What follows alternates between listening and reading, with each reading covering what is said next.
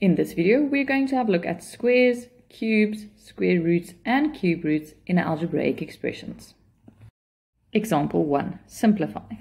In A, we have a square, and in B, we have a cube. Remember that these exponents need to be applied to every single base inside because these are products.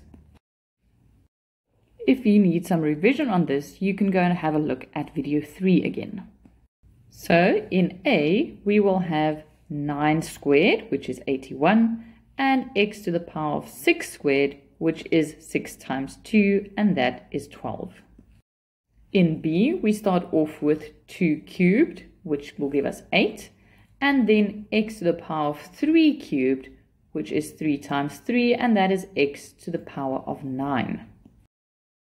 In example 2, we are going to have a look at square roots and cube roots.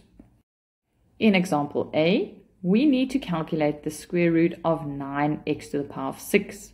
This means we need to break this up into 2 identical factors. We need to determine what times by itself will give 9x to the power of 6. So this will be broken up into 3x to the power of 3 times 3x to the power of 3. Because remember, when we multiply this out again, we will take the exponents of 3 plus 3 to get back to x to the power of 6. This can now be rewritten as 3x to the power of 3 squared. So this can be simplified to 3x to the power of 3. Instead of going through the trouble of breaking the value up into 2 identical factors, you can simply remember that the exponent has to be divided by 2. And this is because I want to form 2 identical factors. So I'm going to make the conclusion that when I want to determine the square root of a variable, I can simply take the exponent of the variable and divide it by 2. So in B, we can immediately start off by determining the square root of 100, which is 10. And for the variable of x to the power 4, I'm going to divide the exponent by 2 to get 2. And the same goes for the y. To get the square root, I'm going to divide the exponent by 2. In C, we now need to determine the cube root. For the constant value of 27, we already know that the cube root is 3. For the variables, I'm going to use a note similar to the one we had for square roots and say that when determining the cube root of a variable, I can simply take the exponent of that variable and divide by 3 because in reality I'm forming 3 identical factors. So back to our example, here we will take the exponent of 27 and divide it by 3 to get x to the power of 9. In example 3, we're going to have a look at what happens if there's more than one term. In A, we have a bracket with 2 terms inside that need to be squared.